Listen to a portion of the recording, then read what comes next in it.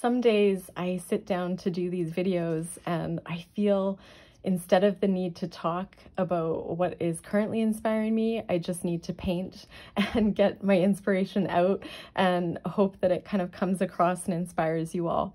So I'm gonna just quickly mention this beautiful book by Jessica Swift, Messages of Hope, Healing, and Comfort, Radiant Rainbows.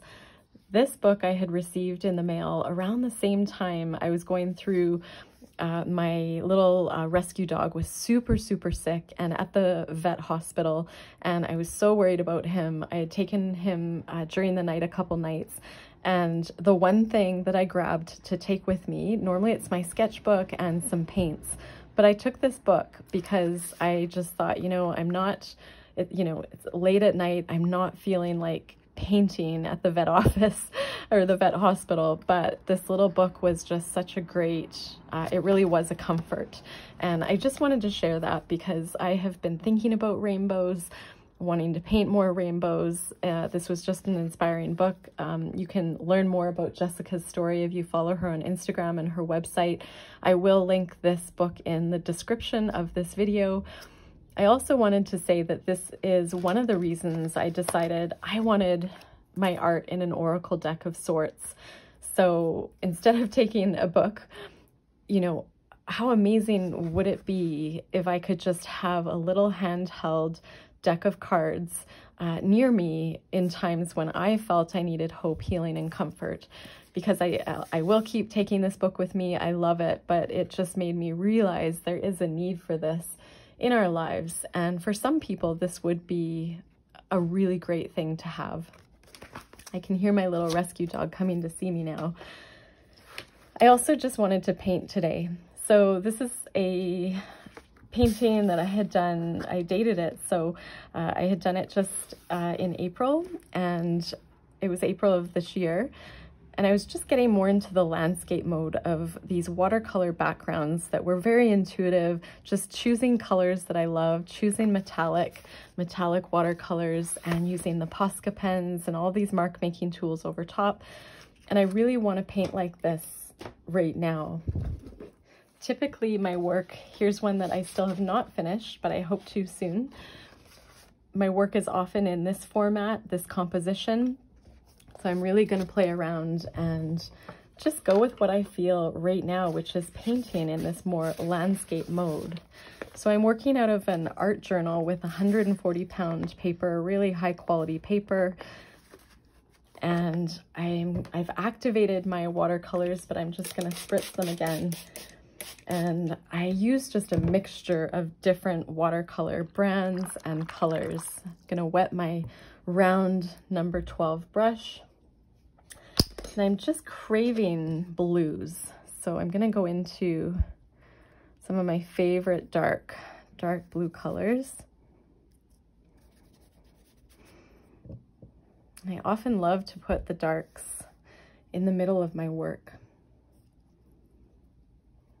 I'm going to dip into some different shades of the blue. And I'm not going to overthink it. I'm just kind of going to go with what I'm craving in the moment. And I don't paint with a lot of blue.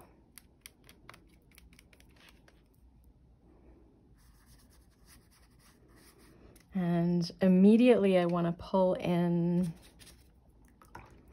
this sort of a yellow ochre, more like a army green. I don't know my colors very well, but I'm just craving slipping it in here. And I'm just putting it in a few places.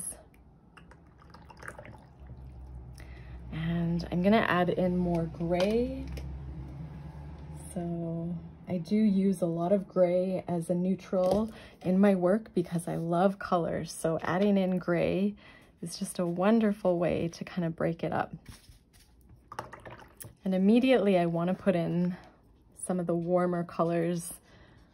I love this kind of peachy, fleshy color. I'm just going to kind of go in the middle here.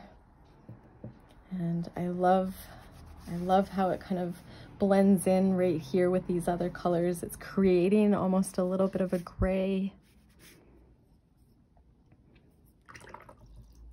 I love orange. Just gonna pop some color in this over here, see how the colors work together. And I'm not really judging what I'm doing. I'm not thinking about doing a landscape. I'm just thinking about what colors do I love and just kind of slipping them in, and just, you know, if I'm liking what I'm doing, I'm repeating it. And then maybe slip in a couple different shades of the orange. This one's a darker orange. I might put this one over here. That's a very rich, kind of a, almost like a pottery clay orange. I don't know what that would be called. Put some in over here as well. And this palette is so different from what I am used to. I'm cleaning my brush on a napkin. When I do videos, I dip into the water and clean my brush in a bit of a different sequence, just because I'm filming. So there's less up and down to get new water. I like to just have this one pot of water here. I'm adding in some light blues, and I'm getting that gorgeous feathering, or as some artists call it, the cauliflower look. And I'm gonna dab in with my paper towel or napkin here, and just not let it seep through too much in the middle, in the spine. And I'm gonna just add in a little bit more of that orange, and I'm gonna just add in some metallics now. So I'm gonna just slip my studio door closed. I need some WD-40 on the door.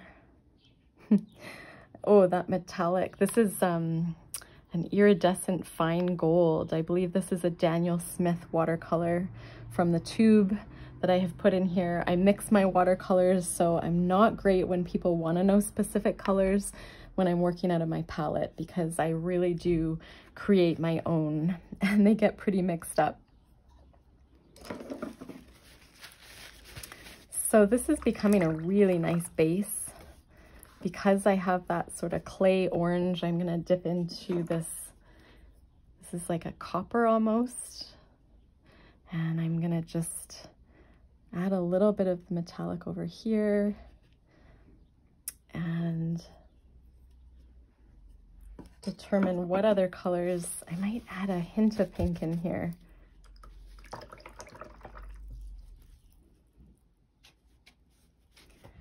And maybe like a pinky, grayish, purplish color, just right in here. Very much looks like that same color in here. And I really didn't leave a lot of white space in this, which is interesting, and that's okay. I love white space in my work. As you can see in this one, there's a lot of white space. And here comes my little rescue. He's decided that he needs to open the studio door because he feels shut out. So, hi Oakley, you can come in. Okay, there we go. And what I'm gonna do with this is let it dry and go back in over top with mark making a little bit later.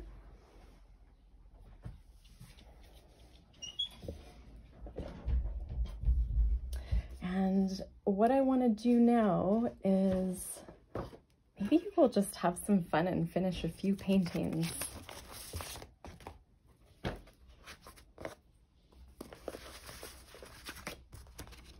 So these are cut up paintings, and I love being able to finish them with watercolor and mixed media supplies over top. It is such a fun practice. And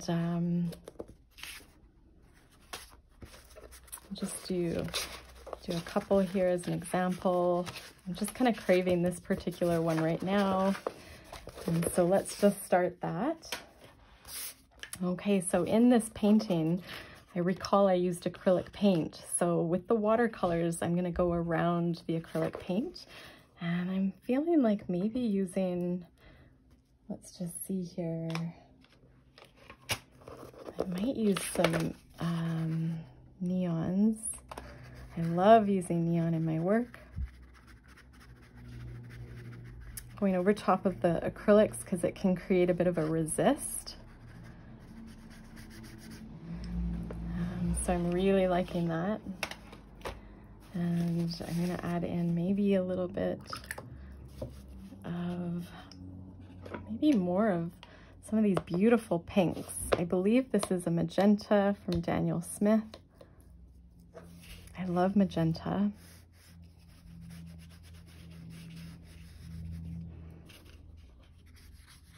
Go right to the edge. And just for fun, I'm gonna add in some of that iridescent gold in there, and maybe down here. And I could tape this down, but I'm okay to just sort of work on it like this.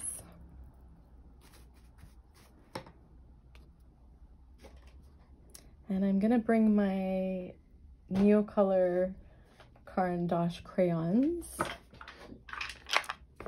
And these are the Neocolor 2s, the water-soluble crayons. And I'm just gonna look at this and decide, what do I want to put in here? I'm gonna go with, I want an orange or this blue. I could add more blue. Maybe I'll add in a little bit more of this turquoise up in the corner.